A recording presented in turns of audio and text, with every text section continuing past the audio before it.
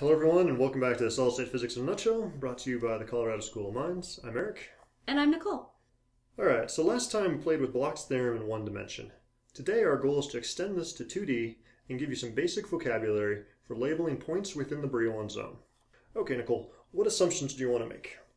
So it's safe to say we're going to keep using the free electron model, so we can keep that parabolic dispersion. I'd also like to invoke a periodic lattice, like we did with Bloch, but let's make the potential from our atoms very small so we have no band gaps. So what type of lattice do you want to use? Well, a square lattice is nice and symmetric, and it's easy to draw, so let's do that one. Okay, that sounds good. As a starting point, just recall the 1D dispersion in the periodic zone scheme. We'll find parabolas with origins at plus and minus 1g that also extend into the first Brillouin zone. And we also find these parabolas at plus and minus 2g1 and so on and so on. Now in 2D, the original parabola looks like this, since it extends out into kx and ky. What do we see for the parabolas with origins at plus and minus 1g1? So it's going to be the same behavior as in the 1D case, and we can draw our dispersion along the kx like so. Now suppose I turn on the parabola with an origin at 1g2. What happens as it expands out? Eventually it's going to cross the kx plane, yeah? Yeah, it does, and it creates this cross-section. What about the parabola at minus 1g2? Well, it should be the same thing, yeah?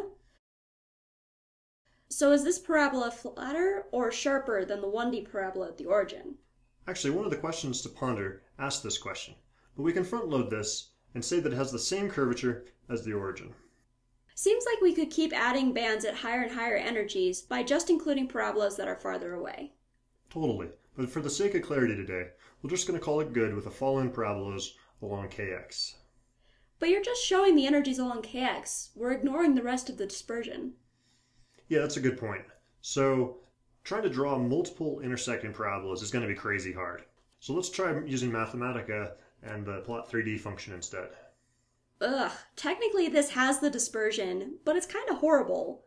Is there a better way to do this, or at least something simpler? There is, but we're going to need to introduce some vocabulary first in labeling our first Brillouin zone. For a square lattice, we're going to have a square Brillouin zone with our axis of kx and ky as so. Gamma is our origin at kx, ky equals 0, x is at the right edge, and m is at the corner. Oh, so y would be at the top edge, yeah? Not quite. For a square, x and y are the same point due to symmetry, so we don't bother plotting it as a separate point. But what about other Brillouin zone shapes? The y would be important then, right? Absolutely. So now we have the tools to manipulate plot cross-sections from gamma to x to m and then back to gamma. And we're going to call these spaghetti diagrams. These paths should capture all electronic properties, which we'll explore deeper in later videos. Let's start by going from gamma to x. Well, that's easy, because we've already done that one. The original 1D parabola is this line here, and this line is the parabola shifted by 1g1, and the one shifted by 1g2 is on top. So what about going from x to m?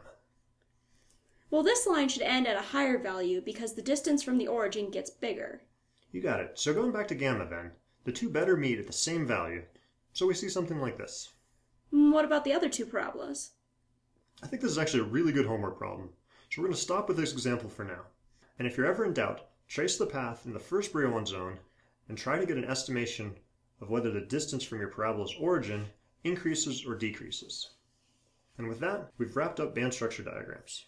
As a question to ponder, see if you can prove mathematically why the parabola shifted by 1g2 is equivalent to the parabola at the origin.